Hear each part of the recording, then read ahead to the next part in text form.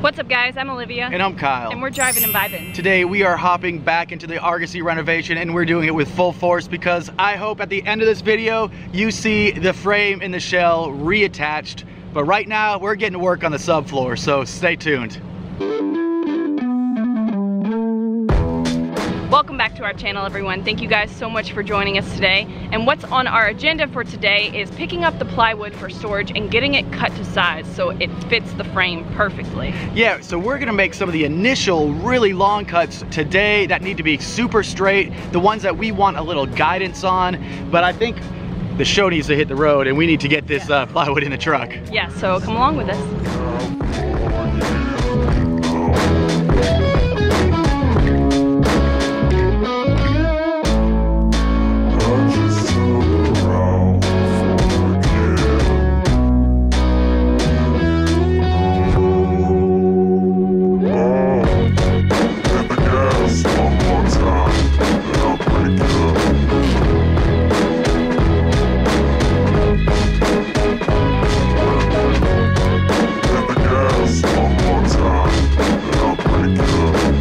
Alright y'all, so we got the plywood off the truck. We got it here set up on the sawhorse. We have the measurements that we have to cut every piece of plywood to. That's what we're gonna knock out today. These cuts are very basic. They're just gonna line up the plywood exactly with the dimensions of the frame.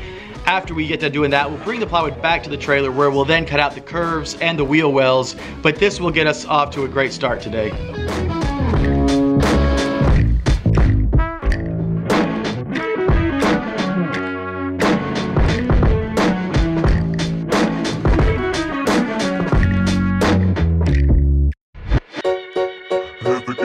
One more time, and I'll break you.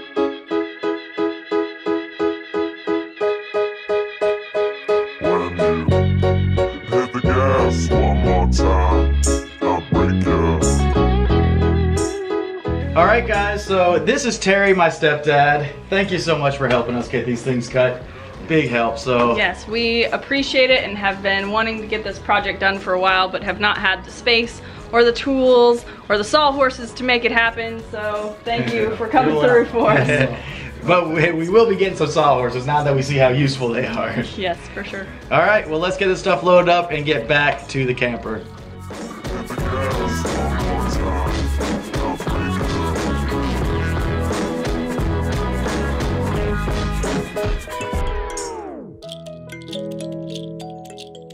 Alright guys, it is day 2 now working on this subfloor. So yesterday, as you just saw, we cut the general sizes to shape over at my stepdad's and mom's house. And now today, I got those pieces of plywood back here at the trailer, and we're really going to attack getting that curve cut out and hopefully getting the rest of the floor cut in so we can puzzle piece it together. Just emotionally, let me touch on this. We don't talk about emotions that much when it comes to renovations, but I've been feeling lately what I felt when we first got the AIRSTREAM, and that is slightly debilitated by fear. Fear of getting this subfloor just right and setting it back down. But I really have to overcome that and plow forward today. The worst thing that can happen is we screw up.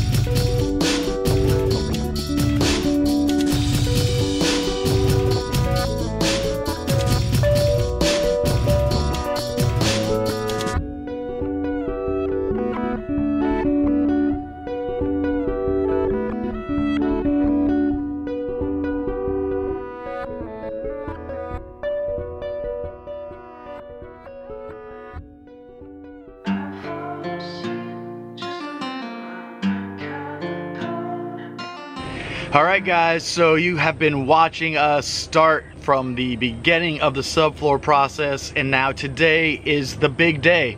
Today we are finally going to be installing the subfloor onto the frame. I plan to end this day with the frame underneath the shell. But let's get started. It is probably like 9:30 in the morning, and the first project we're doing today is straightening out all of the C channels. Some of these had damage because they had improper weight balance on them with no subfloor in the middle of them, so it made them bend. We had Vibe Tribbers recommend this tool. I don't even know the name of it. I think it's called a duckbill something.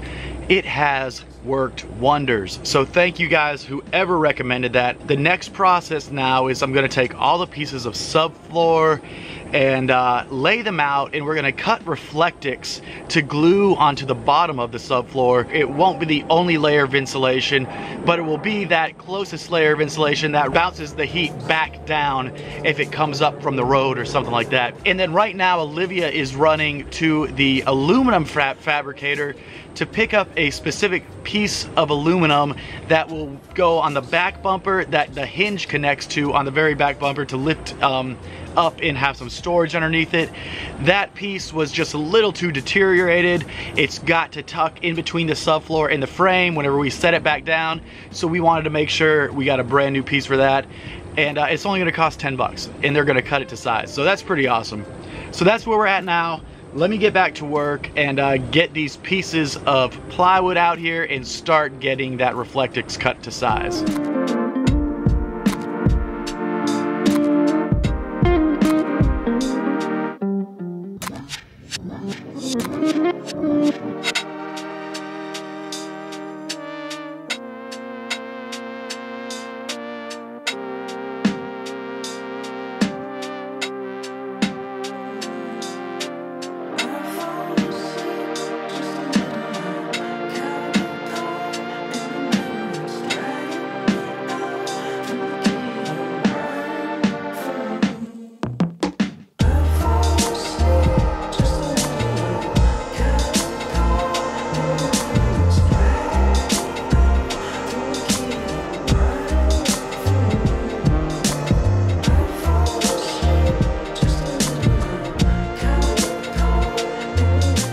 What's up guys? So I just got back from picking up this strip of aluminum we needed for the back bumper area that had been corroded, that apparently has to be installed underneath the subfloor. Now we're about to put the reflectix onto the underside of the plywood, and we're gonna go ahead and put the adhesive on there and get that set up, let that dry for a while, and then screw the subfloor down to the frame.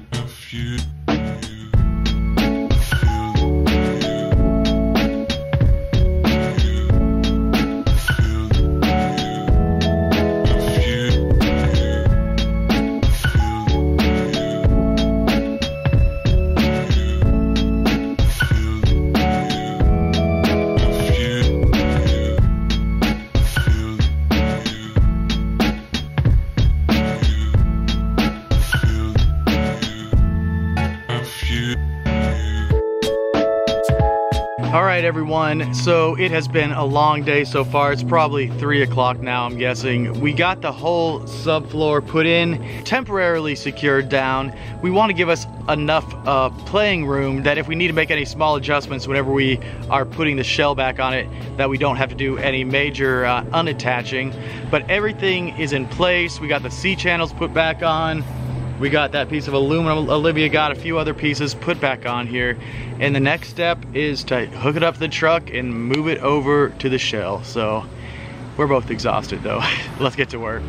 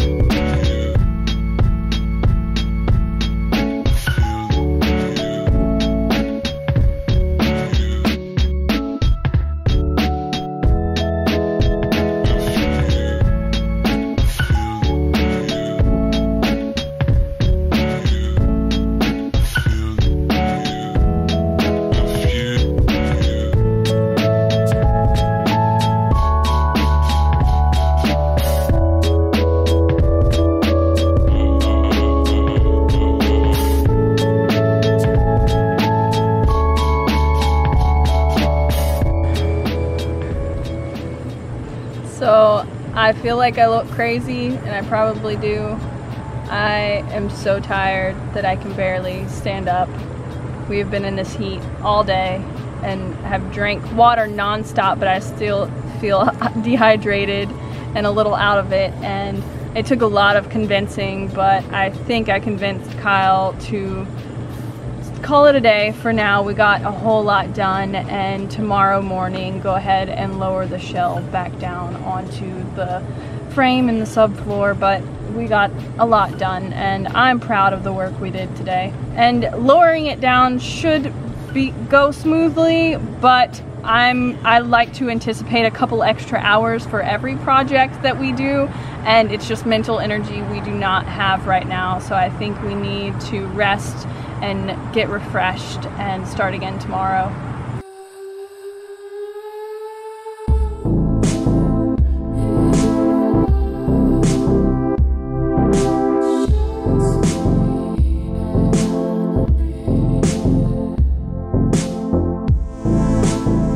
All right, everyone, day 2 of lowering this frame down. So we got the subfloor underneath it, and we found that yesterday we can actually move the subfloor with our own strength if we hold these frames, so that was good.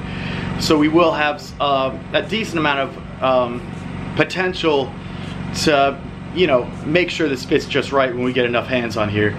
But what I'm doing now is I have jacked up the front of this, removed the 2x4s going across, and now I've applied these fail safes underneath here. I've stacked 2x4s, so even if the jacks completely fail and just come down immediately, we have, it won't fall to the ground. All along here, there's a buffer of how far it can actually fall in one series of going down.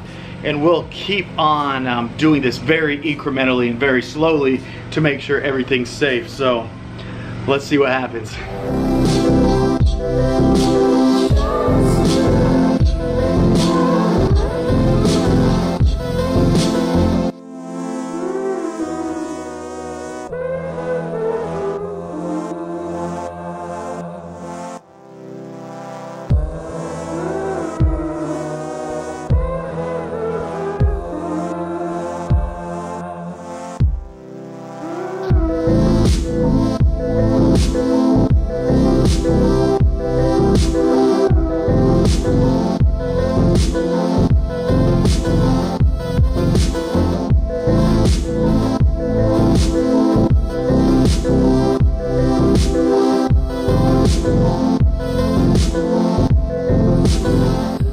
So we just got the front part of the shell sat down on the frame, and this process is going much smoother than I had originally expected. I did not think it was going to be so easy to move the shell around, but we've got a couple extra hands. My brother and sister are helping us today, and it has gone super quick and super smooth. So we're really excited, and we can even still like manipulate the channels a little bit to get the holes lined up exactly, which makes me really happy to not put new holes in the shell when we re-rivet this back on. So everything's going as planned. It's hot. We got a fan out here. We're taking a little break right now, but hopefully when we come back, we will sit the back end of the shell down. All right, y'all, so this bad boy is sitting almost completely right now on the frame. The very back needs to come down an extra inch, not even extra inch, an extra half an inch. In order to do that, we need to start taking this frame apart because the wood is obstructing it at the very end to come down all the way. So we are almost there. Time to take this frame off. And I think within an hour, we'll have a trailer with a floor. So let's get to work.